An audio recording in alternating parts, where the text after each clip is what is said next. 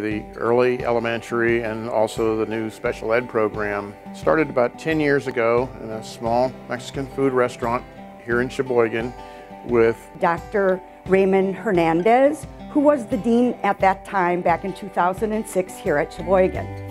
He talked with my dean, Fred Yale, about possibly doing a local teacher education program.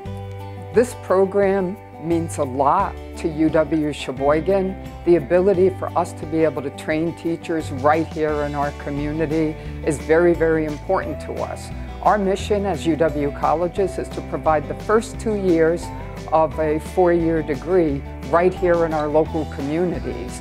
Thanks to schools like UW Oshkosh, we're actually able to provide 4-year degrees in certain areas like this elementary education program and building a pool of teachers for our own communities. What I think that the early elementary ed outreach program represents is the finest in terms of a regional collaboration between UW Oshkosh and the UW colleges. With such a program as this, we can extend the ability to get a baccalaureate degree well into the region and move these baccalaureate degrees onto our collaborators' campuses within the UW colleges. And that really will bring down the barriers to attending college and achieving a degree, particularly on the financial side.